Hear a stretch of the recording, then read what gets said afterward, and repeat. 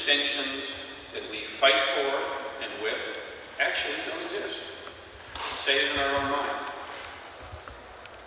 And so a simple practice that almost any Buddhist, and specifically the Zen lineage, which is the one that I hold and represent, will engage in, is the practice of silence. Contemplative silence. And from the point of view of our particular lineage, if to some degree that contemplative intelligence has not been awakened, then we suffer. We suffer from the effects of our own entrapment and conditioning. And so I thought it might be a nice thing for us to just take a second, and please sit straight with me if you would for a moment. And then, words fail.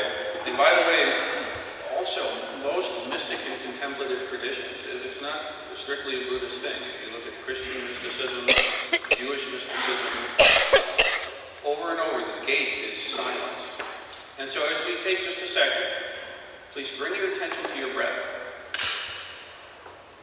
And please just feel the breath enter the body and leave the body. And as you hear the discussions outside, let them continue. Don't try to fight them.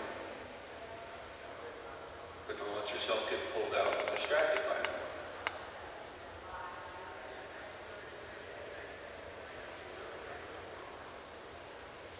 All of us share this breath. There is not a Buddhist breath. There is not a democratic breath, or a Republican breath, or a gay or a straight breath. There is simply this breath. Thank you.